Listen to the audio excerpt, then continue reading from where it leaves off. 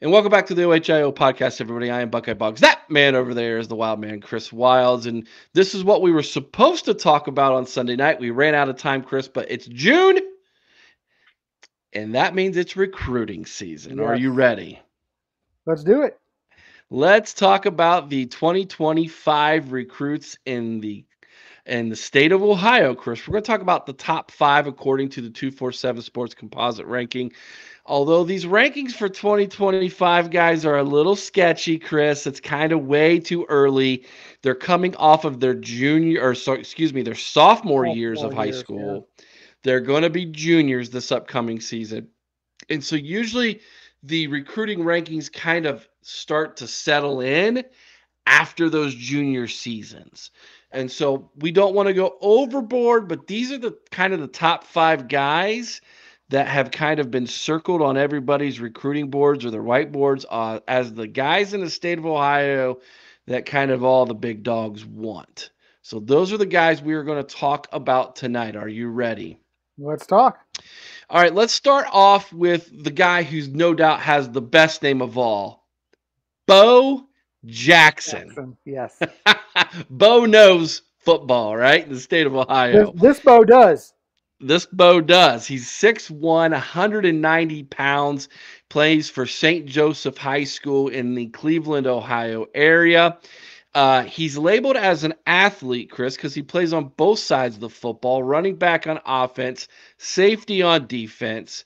Ohio State, Penn State, Notre Dame, Michigan, the 4 big dogs in the Big Ten, or at least the 3 in the Big Ten and maybe one in the future, but at least the big independent here in the Midwest are all on this guy's radar right now.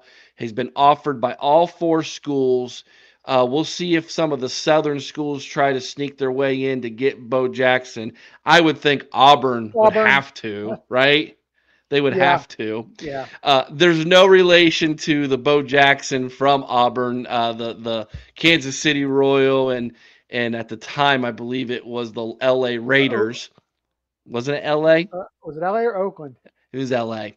L.A. Raiders at that time. Bo Jackson, pretty I don't know. sure. They've moved so many times. Right? If I'm wrong, let me know in the comments below. But what'd you think of Bo Jackson, Chris? I'll tell you, I love the kid's game, Eric. Good north-south runner. Real nice initial burst. Hits the holes hard. His feet never stop moving. He has the strength to break tackles. Does not shy away from contact. Has a nice stiff arm. I'll tell you, my favorite play, I watched one of his highlight reels, Eric, and the kid literally carried 4 defenders on his back for 4 or 5 yards. That's the kind of toughness that we need in our running game. We see that, we talk about how Mayan Williams runs angry. I could see this kid having that same kind of, power running game. Mm-hmm. I really like what he brings, and great size at 6'1", 190. You imagine over the next couple of years, he's probably going to be in that 200, 250 to 215 range.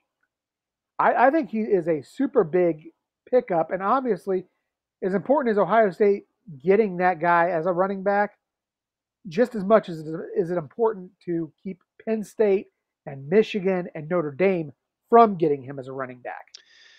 So, for his size, he runs really well behind his pads. Yes. Runs like kind of a smaller, bigger back than what his size is. So when I say smaller, I mean he kind of has that ability to not shift. I won't call it shiftiness, but I'll call it more of a scat back look to him Yeah. when he runs, because he does have that explosion to him, but he will get behind his pads and run you over. He's not shy of contact, which I like. Mm-hmm. We'll see how he develops in the next 2 years. I do know that they've got their eye on him over there at Columbus at the Woody Hayes Athletic Center. This is that time of year where he goes into a camp. He really excels at that camp, gets that offer. We'll see if he commits early, if he's kind of leaning towards wanting to be more of a national recruit. But I like him. Love the name, by the way. Yeah. That alone gives me excitement to have him on the roster. We'll see if he wants to be a Buckeye or not. No inclination as to where he's going to go. By the way, all these guys we're going to talk about way too early for that. But yeah, this is my running back of choice from the state of Ohio in the 2025 class. Moving on, let's talk about the top offensive lineman from Ohio in 2025, Yeah. Carter Lowe. Good size, 6'5, 290 from Whitmer High School in Toledo, Ohio. Right now, the big three as far as offers for him, the team up north, of course, who offered him pretty early, Ohio State and the Georgia Bulldogs want him as well. Those are the big three I'm finding on him. This guy, to me, Chris, if you put him side by side to Donovan Jackson, they could be like brothers as far as their Yeah. look. He has Yeah. a very much of a Donovan Jackson look. Now, I'll be honest, did not find tape on this guy. Just looked at pictures, couldn't find any highlight tapes yet. So I don't want to over exaggerate here. I'm not really sure what we got. I know he's the highest ranked offensive lineman in the state right now for the 2025 class. That's usually a pretty good sign that he's played since a freshman on the starting line in Division One football. So that's pretty good. We'll Mhm. see how he develops in the next year or so. But when you're the top offensive lineman from the state of Ohio, Ohio State wants you, Georgia wants you. Ooh, that's going to be an interesting one there. Does he want to stay Well, home? Does he want to go to the South? Play for the hot team right now. but you also have to remember he's a Toledo kid. That definitely puts that team up north in play too. It really does. So The I have town seen a little bit of. the I have town's seen a. 50-50 split. It's about Yeah, 50 Ohio State, 50 Michigan. Toledo is technically a little closer to Ann Arbor than it is Columbus, but it is. Well, I'll tell you, I did find some video on the kid. oh, Just did you? clips. Yeah, just clips. He plays pretty physical, Eric. He is a kid that if you see him right now, like you said, standing next to like a Donovan Jackson. Now I saw him actually a picture of him with Luke Montgomery, Okay. and these guys are pretty similar in size. Hmm. This kid looks like physically he could get out there and play right now. He's not quite as developed as far as physically goes, as far as the muscle mass. I think he needs to add that a little bit, maybe, you know, or at least tone up and strengthen up a little bit. But the good news is this kid has 2 years to bulk up with that muscle mass and improve his game. He is, like I say, a physical player, but from what I saw, could probably work a little bit more on his footwork. But overall, I thought he's a great talent. And Eric, this kid does have 2 visits scheduled in Columbus this month. That gives me a lot of hope. So Yeah. yeah, I see. And again, as important as keeping or as getting him to stay home, it's just as important to keep him out of Michigan, to keep him away from Georgia, who you have to figure is going to be a stumbling block for us, or could be a stumbling block for us over the next few years because I don't want to be the one to say it, but maybe the dynasty's coming to an end.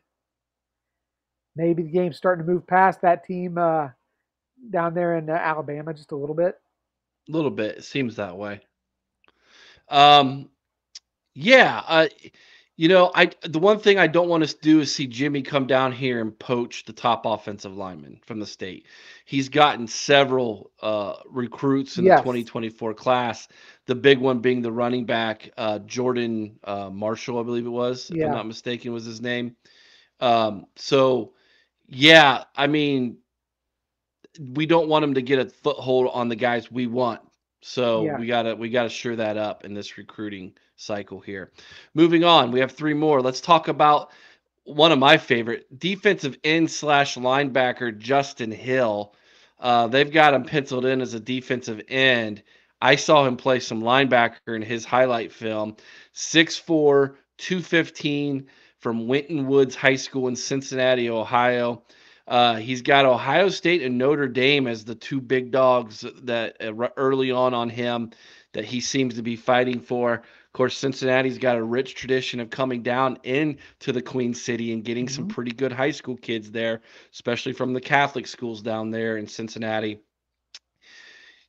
You add you add Illiard to his name, Justin Hill, Illiard. He reminded me of Justin Hilliard, man. Little Yeah. bit bigger than Justin Hilliard was in high school. He is only going to be a junior, so he's got some time to even add more to that frame, which is why I think people are going to think that he's going to be a player to put on the end and put his hand in the ground.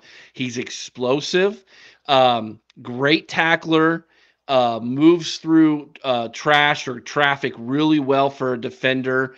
Can even cover well, which is why I'm like defensive end, man. But given what we know in today's game, where linebackers have to cover and be a little bit quicker, and given his size, I can understand why someone's probably going to put him as a defensive end in college.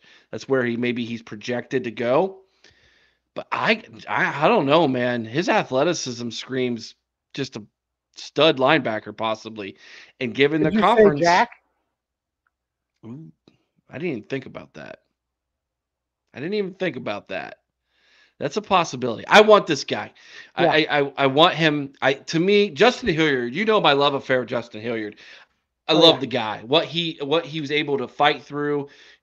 It really stinks that man never got, I thought, a fair shake given all the injuries he had. Was a stud recruit in Ohio when he was in high school. I see Justin Hill as the same thing. He's a stud recruit, just like Justin Hilliard was. I want this guy. Oh yeah, me too. I mean, good speed, good size. Does need to bulk up a little, like you said. If we're going to have him at the linebacker or at that jack, maybe get him up to what 225 to 240. You know, he's going to have to be probably at least 260, 265 to get on that end. So that's a lot to ask. But I think he's a tremendous talent, and I would really love to see him in scarlet and gray come 2025. I definitely don't want to see him going to Notre Dame. Let me just Yeah. put that out there right now. I don't want him anywhere near Notre Dame. I used to kind of have some divided loyalties at one point where, I was always an Ohio State guy, but I kind of like Notre Dame when they weren't playing us. But my boy Marcus Freeman, man, he's turned that completely around. I have no desire right now to see anybody good at Notre Dame. We're gonna have to send Yeah. send Laurinaitis down there to get this kid for us. There you go, and that's big. If I think this is going to be a big recruiting chip for James if he can win this Yeah, one, because yeah, but we'll see. We'll see what happens here with this one in the coming in the over the summer. All right, dude, this one I'm really excited about. yeah, Tight end Luka Gilbert, 6'7", 233 pounds from Lakota West High School, which is an Ohio State pipeline, man. yes. Westchester, Ohio, down there in the Dayton, Cincinnati area. Ohio State, Michigan, man. That's what this one's going to come down to. It's going to be team up north versus Ohio State. We've got to win this one. He's the best tight end to come out of the state of Ohio. I've been sitting here trying to rack my brain around this because some of our best ones haven't been from Ohio. Man, I don't know. It's gonna Have to was see, Rick. wait and see what Cade does this year. That's true. That's true. That's true.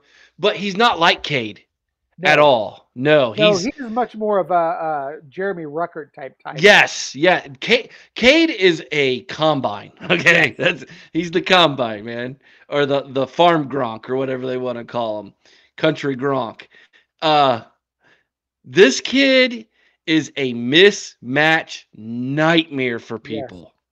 yeah, I'm thinking kind of more on the lines of like a Ricky Dudley, yeah, like incredibly athletic. But here's the thing.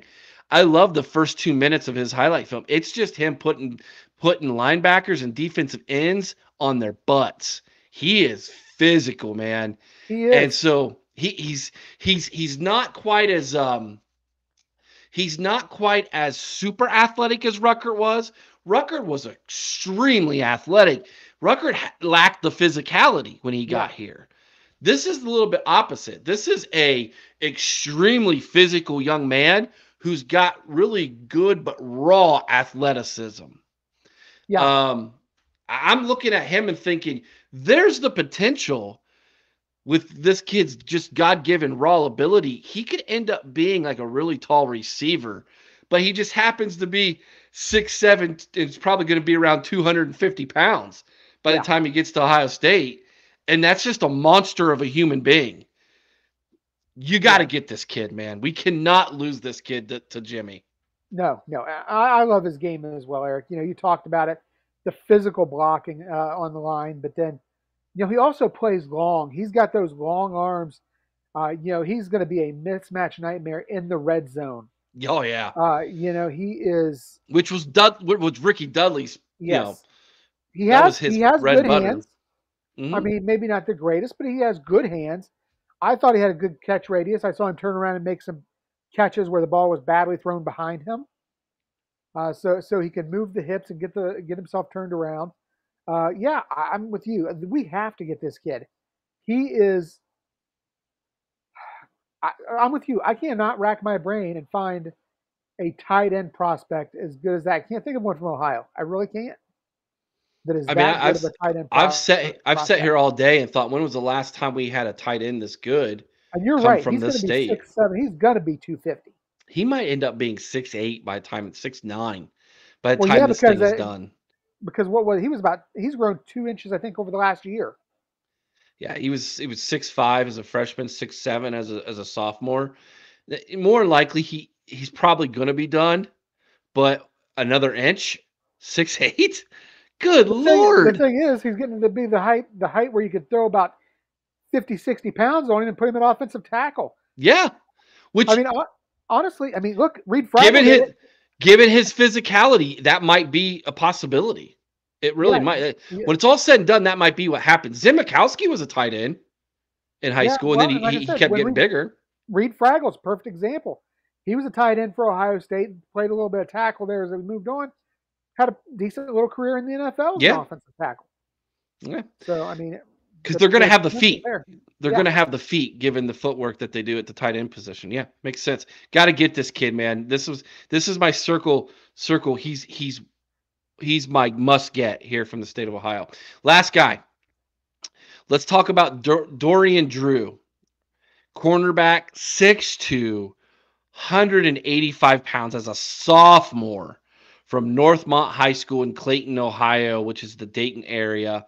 Again, team up north, Ohio State, Notre Dame. Those are the big three right now who've offered for this young man. He is going to be the top kid in the state. Another great corner. He's Marshawn Lattimore 2.0. yeah, Great on offense, tremendous on defense. He's a little raw, but he was a 15-year-old, 16 year old and dominating 17, 18-year-old guys in high school, man.